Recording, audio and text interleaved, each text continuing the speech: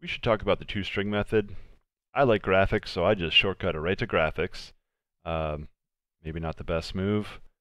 So we just looked at constructors, and constructor, you're not going to see the word static. I stopped using static, and I didn't mention that I stopped using static, so it's a great time to talk about it.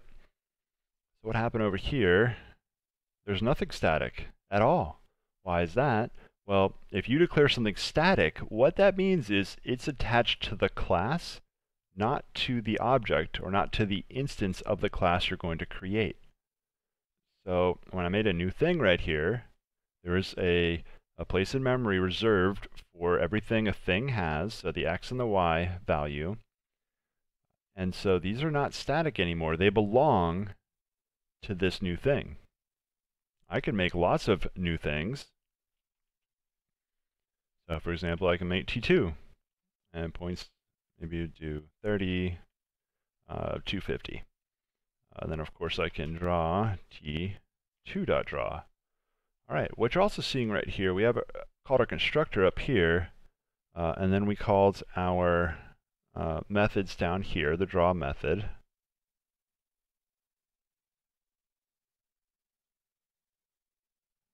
What's the problem?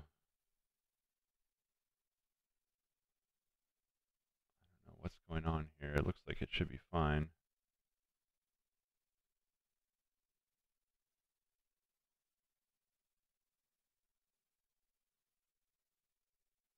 Oh, it's just a complaint. It's not an actual error. I saw that red.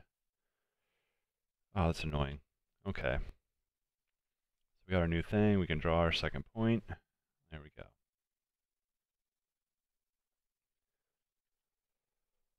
Okay, so that's constructors right there. You generally, there's another notation I don't want to forget to talk about. You can use this.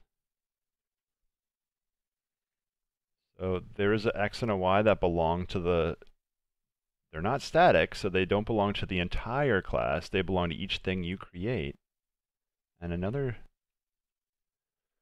syntax you can use is this dot x, which will always refer up to that x that's highlighted, and this dot y, which will always refer to the y that was declared on line 18. What I can do now, you can reuse the letter x because when you declare right here int x, it does what's called shadowing. So if well, first of all, this line of code obviously looks useless, but x equals x, duh. But both of these x's refer to which x? The highlighting tells you right here. So because you more recently declared int x, it will cover up this x up here. The way that you can refer to the x up here is this dot x, which if you think about it, you're inside the thing code, so you have to think like a thing. And when it says this x, that's the object's x equals the other x, the one that was just given. And you can do the same thing with the y here. Now, that all being said, sometimes it's much smarter to stick with new x and new y. So you can leave it like this, that's just fine.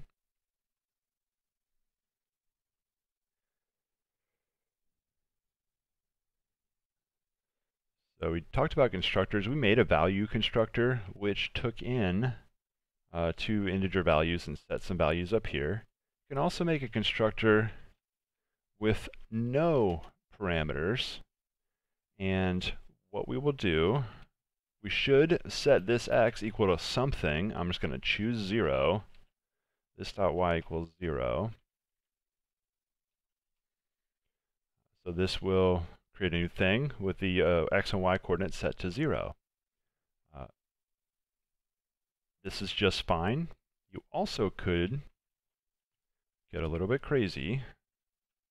You could call the other constructor from this constructor. All right, now you might be thinking, well, what? Shouldn't it be thing? No, it actually goes this. And I don't have a very good explanation as to why, but it just is. And this, with parentheses, we'll call the constructor on this object, which is the thing.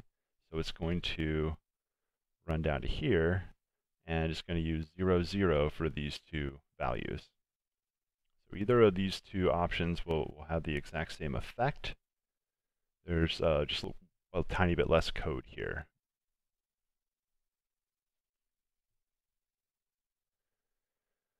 Now in the time example, they set all the values to 0 in the original, and they set in this one, it's very similar to what we did, except we just had an x and a y.